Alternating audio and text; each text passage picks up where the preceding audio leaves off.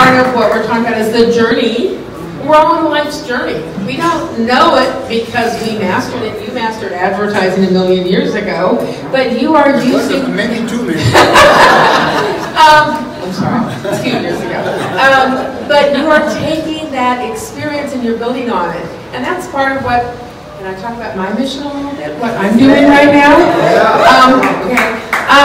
I don't have any of the credentials that they have. I published my book myself, and you published your last book yourself, right? So I want to hear about that story a little bit. But I started on a different journey. I worked in advertising and marketing and all over the world for big companies like Johnson & Johnson, Frito-Lay, Carnation, Nestle, CBS Cable. And about 3 years ago, here in San Antonio, I started teaching at Texas A&M UIW. And I taught marketing and branding, and I was stunned to learn that these bright, talented students who were spending $128,000 in tuition didn't know how to get a job when they graduated in 4 months. So I went home and I wrote a presentation that grew up to be a seminar, that grew up to be a webinar, that eventually grew up to be a book, to teach college students and early career professionals how to use the marketing and branding skills that I'm teaching them in class to market their most important things themselves. And that's how I started on this book. Interesting journey. While I was promoting this book, I ran into so many people who came and said, could you help me please? I've lost my job, I'm 55, I can't get an interview, I'm living in my car, I'm supporting my family off of food banks, I'm talented and I'm credentialed, and I'm good at what I do, but I can't even get an interview. How do I do this? How do I break through this age barrier? And I became very aware of age discrimination in America. We try and say it's legal, but it happens everywhere. And it's horrible. And we can change that. It's becoming aware of it.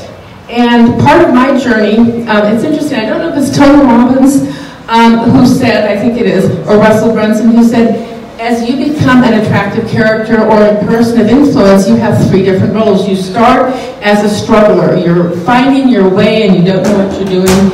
Then you become a Sherpa. You found your way a bit and you're helping other people to get there faster and easier than you did. And then when you're at the top, you become the sage. You know everything and then you can teach people everything. Well, I started at the sage, and today I'm doing it backwards. I'm the struggler trying to help my generation figure out what do we do when we grow up. Age, if you're 65 today, your life expectancy is 83. How are you going to support yourself for 18 years after retirement age? And what in the world are you going to do during those 18 years that's meaningful? So that's the mission behind my book. And it's interesting, I've discovered that I could not even get an interview today for a job that I had rocked 20 years ago. I wouldn't even get an interview. And so many people are facing this. So I'm on a mission to change the way America hires, fires, and retires its most experienced workers. And that's kind of the mission behind my book. And we're each on different missions. And we're each writing in different genres.